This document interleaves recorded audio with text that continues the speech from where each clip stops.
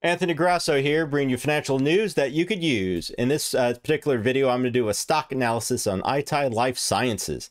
Is this beaten down biotechnology company that's not profitable right now worth investing in? Well, let's find out together. I'm going to go over a summary of the company, its product offerings, recent headline news, financials, analyst predictions, and give it my buy, hold, or sell recommendation for both your short-term and long-term growth investors out there. And as always, folks, don't forget to smash that like button down below. Definitely helps. And consider subscribing. Hit that notification bell if you like your daily stock reviews and recommendations from an unbiased source. So let's get right into it. As always, folks, this video is brought to you by Webull, which is an online brokerage trading platform where you can buy stocks, options, ETFs, and cryptocurrencies. Now, if you sign up today and deposit any amount, you can get up to 12 free stocks by using my referral link in the description down below. All right, so what exactly is Atai Life Sciences? Now, it's a clinical stage biopharmaceutical company. It aims to transform the treatment of mental health disorders. It was founded in 2018 as a response to the significant unmet need and lack of innovation in the mental health treatment landscape. Now, Atai is dedicated to acquiring, incubating, and efficiently developing innovative therapeutics to treat depression, anxiety, addiction, and other mental health disorders. By pooling resources and best practices, Atai aims to responsibly accelerate the development of new medicines across its companies to achieve clinically meaningful and sustained behavioral change in mental health patients. Now, I encourage everybody to check on their website and go to their quarterly 2 report that specifically goes over their timelines, pipelines, and financials and everything that's happened. It's one of the big things, it actually goes into great detail on the recent developments of each of their drug potentials. So I encourage everybody to actually bring that up. Now let's go ahead and look at some of the news of the company right now. So recently, a couple of weeks ago, the company has announced that it's trimmed down its pipeline to 8 drug candidates, and then they took on some more debt to extend the cash runway into 2025. Now, the 3 programs that they cut were a mild traumatic brain injury candidate, depression prospect, and opioid use disorder. Now, it's important that they slim down and do cost optimization right now. And this debt it's non-dilutive, so it didn't dilute the shareholders. And now they have a cash runway to 2025 for research and development. So this could be some good news for the company.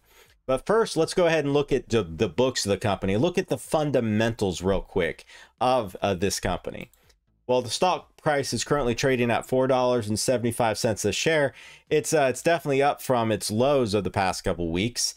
And the market capitalization is roughly $763 million. Now, let's go look at some of the valuation measures of this company to see what's the most appropriate. Well, since the company doesn't have any significant earnings right now, or revenues, the price to book ratio is the most appropriate valuation measure.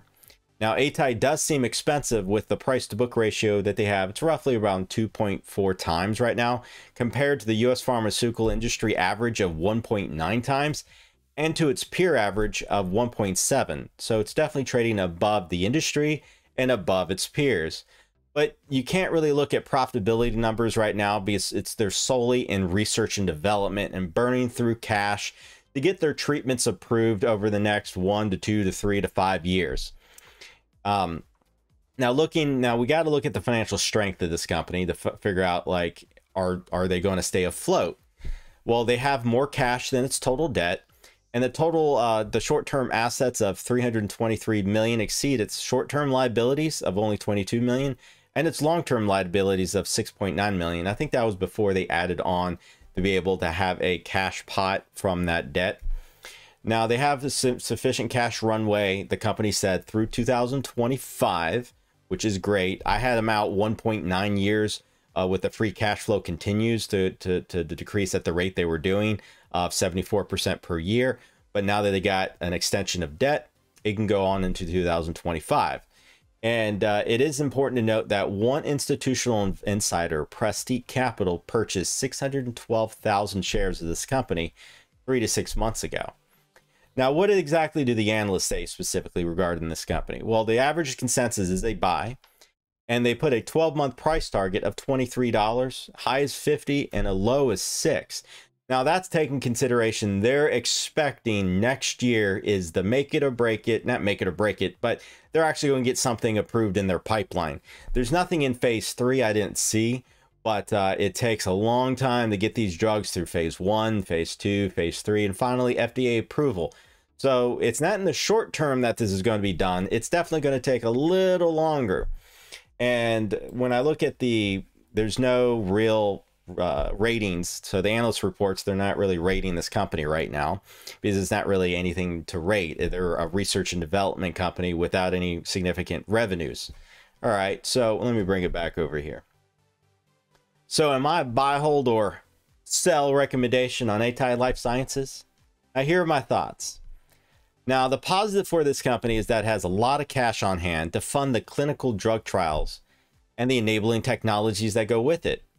Now, in Q2, the company continued to advance its programs and is looking forward to additional clinical milestones for the remainder of 2022 and beyond. Now, the company anticipates all 8 drug compounds to be clinically development by the end of this year. That's huge news, to be clinically developed, like completely. So the company's development pipeline of pharmaceuticals, digital therapeutics, and precision mental health approaches are supported by a total of 293 issued patents and 125 pending non-provisional patents. But I think the clinical trials, you know, they're going to have to get this approved mostly in 2023, have something. They need something in 2023. Now, I think it's important that they extended the cash runway into 2025 with non-dilutive loan of up to $175 million. Now, the company does claim that they anticipate significant cost savings for a company-wide cost optimization. Now, this additional runway provides them with the ability to achieve numerous proof of concept data readouts without additionally diluting the shares going forward and reducing the stock price over and over. So they're trying to stabilize the stock price by saying, we're not going to dilute the shares anymore. We're just going to extend capital. So, and also one thing I like is what they're doing with their cost optimization initiatives to both reduce its expected operating expenses and prioritize its capital resources on research and development programs anticipated to be potentially the most valuable and meaningful opportunities for patients in its pipeline. Now, first off, I know there's a lot of comments I review that they want me to review all these speculative biopharmaceuticals. Now, with any of them, it really comes down to, do they have enough cash on hand for research and development for years to come and not to dilute the shares in the meantime? Do they have a solid pipeline? You know, just 1 or 2 drugs that get approved could catapult the revenues for any biopharmaceutical company to fund another 8 or 9 drugs in pipeline. You know, so now they have 8 candidates. So that's what I like about it. And I like that they trim down their pipelines and say, well, we don't really think these 3 are going to work, so let's just cut off these and let's focus on what we think can get approved over the next 2 to 3 years. And they took on that non-dilutive debt to keep priority programs moving forward. Now, that being said, based on all of that, I am a long-term speculative buy recommendation on Atai Life Sciences, and I put a 2-year price target of $25 a share. That's only if and only if one of the drugs in their pipeline gets approved, because once it gets approved, we would see projected revenues numbers go up, and I don't even know what the projected revenues numbers are because we don't know which drug is going to get approved. So I'm not going to speculate on which revenue numbers on which drug that they're going to get and how much money they're going to get from each of those drugs. That's still in the future. We don't know any of that. We do know that it's going to be a lot of money. We just don't know how much money. But they're not even close to completing any phase 3 trials yet. So currently there's no FDA approvals. You know, once drugs go into phase 3 clinical trials, that's when biopharmaceutical companies stock, it will go parabolic. I mean, it might even go to 50 if they start getting approved. Now, what I like about Atai, it's among the better capitalized biotechs out there. And this would be a 3 to 5 year buy and hold and pray their drugs get approved to see any return.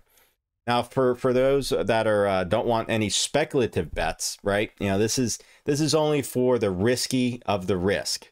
This is as risky as it gets, you know?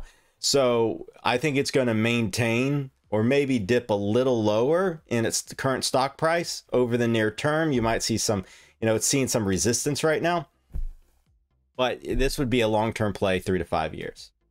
So there you have it, folks. Tell me what your thoughts. Do you think these 8 drugs are going to get approved and this company go hyperbolic? Or do you think it's just going to be another biopharmaceutical company that in the end it just goes da da da boom? I don't know. Only time will tell. All right, so there you have it, folks. And as always, don't forget to smash that like button down below. Definitely helps. And consider subscribing and hit that notification bell if you'd like to hear daily stock reviews and recommendations from an unbiased source. Until the next stock update video later today, folks. Ciao.